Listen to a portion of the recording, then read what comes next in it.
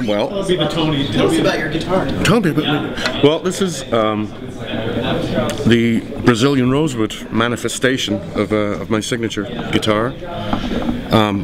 PRS have managed to get hold of a large quantity of completely legal Brazilian rosewood.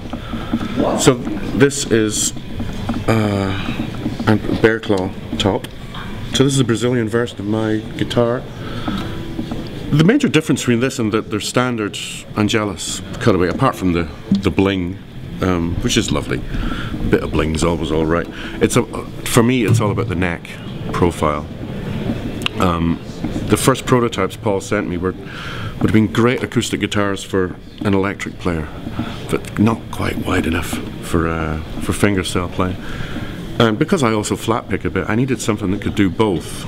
And we worked on getting the neck just right, and it is. It's great for everything I have to do, which is a variety of stuff. I have to play solo gigs. I played last weekend in Toronto, accompanying a very traditional Irish fiddler, which is great to get a bit of that with the lovely Maeve Donnelly. So I have to hammer out rhythm stuff because she plays like a demon.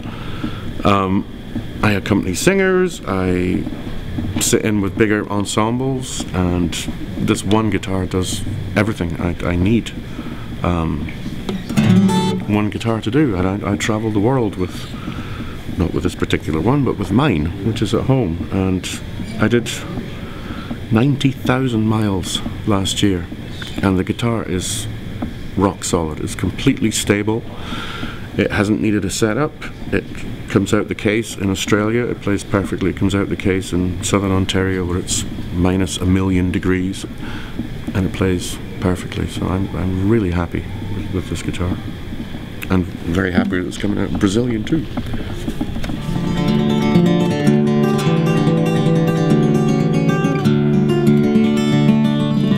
Let's not play that. Play some Monteverdi.